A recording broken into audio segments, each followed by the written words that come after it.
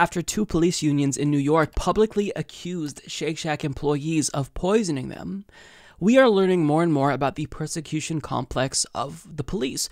And this isn't just something to laugh at. Sure, Officer Karen's meltdown over an Egg McMuffin is funny in a way, and it's entitlement, and, we should shame people with this mentality, but it speaks to a real danger that if someone has this mentality that they're always under attack, this explains why police officers oftentimes end up escalating rather than de-escalating, because they always feel as if they're the ones who are under threat in this country and not the other way around. And what's interesting is that we're learning about the police persecution complex after we've had weeks with dozens of videos of police officers beating and gassing peaceful protesters and even targeting medics in some circumstances.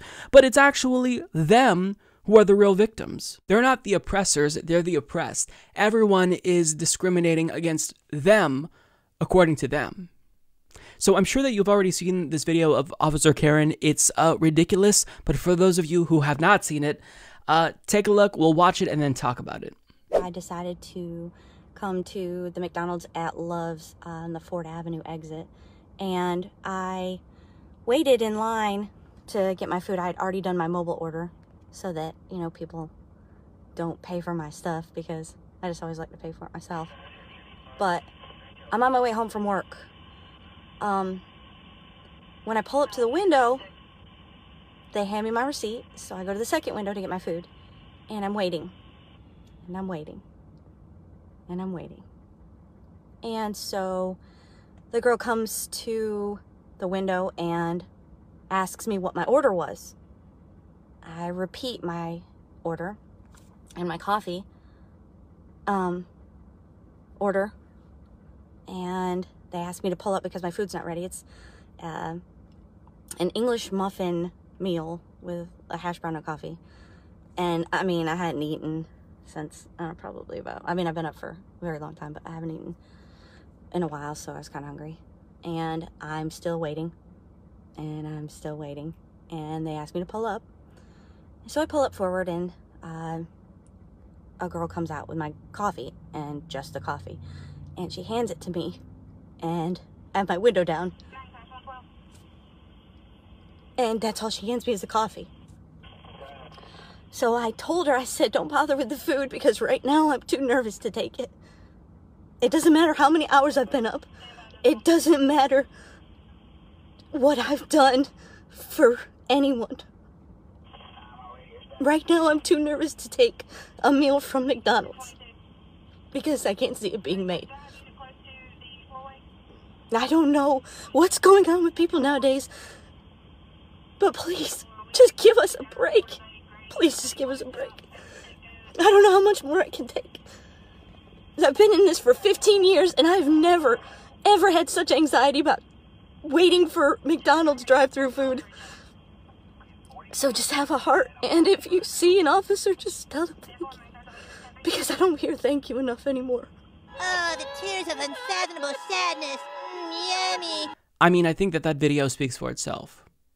Anyone who has gone through a drive-thru at a fast food restaurant, it doesn't matter if it's McDonald's or Burger King or Wendy's, sometimes you have to pull around and wait. This is a common practice. It doesn't mean that they're trying to poison you because you're a cop. You're not a victim, Karen. People are rightfully questioning the role of the police in our society because for far too long, police have been able to be aggressive. They brutalize peaceful protesters oftentimes, and yes, murder Black Americans with impunity. And so the fact that we are now drawing attention to this long practice of over-policing communities that has gone on for far too long, all of a sudden she melts down, she can't take it.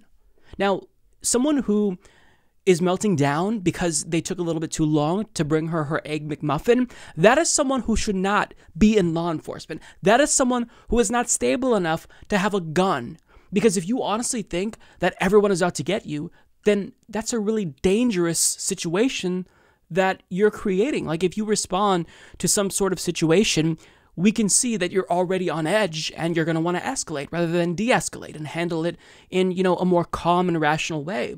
So this is a really huge thing. It's not just, let's all laugh at Officer Karen over her Egg McMuffin. This is about a broader issue. This persecution complex can literally be deadly. The fact that officers think that way, that everyone is out to get them, is exactly why people get killed all the time by police officers, even if they're unarmed, right?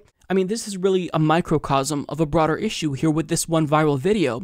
And in an article for the Los Angeles Times, I think that Maria Kruder actually made some really fantastic points. She writes, if your typical American consumer got sick after drinking a Shake Shack milkshake tainted with a bleach-based cleaning solution, she would be rightfully upset. If that consumer then accused Shake Shack employees of intentionally poisoning her, publicly crying that she can't even take a meal without coming under attack, she would almost certainly be considered paranoid, if not outright delusional. But for the typical American police union, paranoia is beginning to seem par for the course. On Monday night, 2 NYPD unions, the New York Police Benevolent Association and the Detectives Endowment Association, issued statements alleging that 3 New York police officers had been intentionally poisoned at Shake Shack. The NYCPBA tweeted a statement since deleted from its president, Patrick Lynch, claiming that the officers discovered a toxic substance believed to be bleach had been placed in their beverages. If the intent assigning diction of placed didn't clue you in, Lynch and the PBA made it even more obvious. When NYC police officers cannot even take meal without coming under attack, it is clear that the environment in which we work has deteriorated to a critical level. We cannot afford to let our guard down for even a moment. Meanwhile, the Detectives Association's president released a statement alleging that police in New York City and across the country are under attack by vicious criminals who dislike us simply because of the uniform we wear. Emboldened by pandering elected officials, these cowards will go to great lengths to harm any member of law enforcement. The us versus them, warriors under assault party line couldn't have been clearer.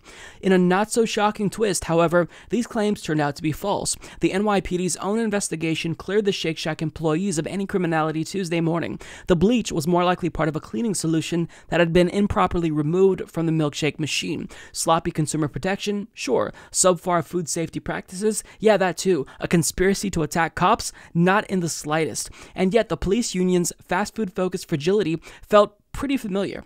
Over the past few months, headlines about cops getting erroneously mad at restaurants have become surprisingly common, like the cop who accused fast food worker of taking a bite out of his McChicken because he forgot he'd taken the bite himself, or the cops who threatened to boycott a Philly sandwich shop for the dire sin of not giving officers free lunch, or the cop who lied about a McDonald's worker writing fucking pig on his coffee cup. While these stories might seem merely stupid and embarrassing for the officers in question, which to be clear they are, this apparent police obsession with the imagined specter of an Antifa fast food worker is a sign of a much deeper problem. As police brutality has become a more mainstream source of outrage over the past few years, police have increasingly closed ranks. Blue Lives Matter, Back the Blue, and Thin Blue Line imagery all have their roots in the same idea. The world is full of dangerous cop-hating criminals, and the poor, persecuted police officers are the only thing standing between order and chaos. What's so dangerous about these slogans, and indeed about the frequent police accusations against restaurants,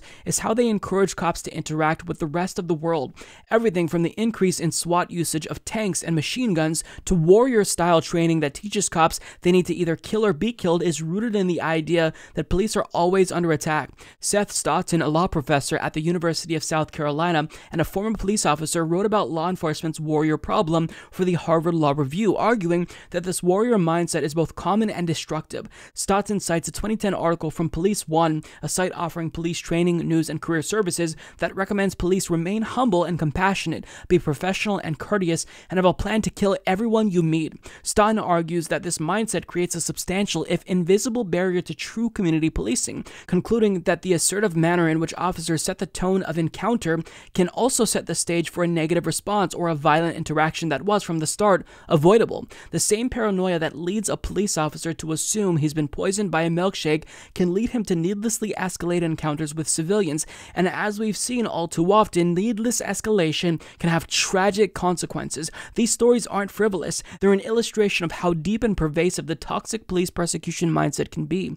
Excessive police violence isn't going to end as long as too many law enforcement agencies are peopled with or led by fragile, skittish warrior wannabes who have deadly weapons, qualified immunity, and the knee-jerk assumption that the people they're meant to serve and protect, especially black people, are trying to kill them. Until then, it's a lucky break when the only victim of police paranoia is a burger chain's reputation. So that article is absolutely perfect in my opinion. I mean, this warrior mentality, this view that everyone is out to get you and your job is super dangerous, this leads to people getting killed by the police. And it has to stop.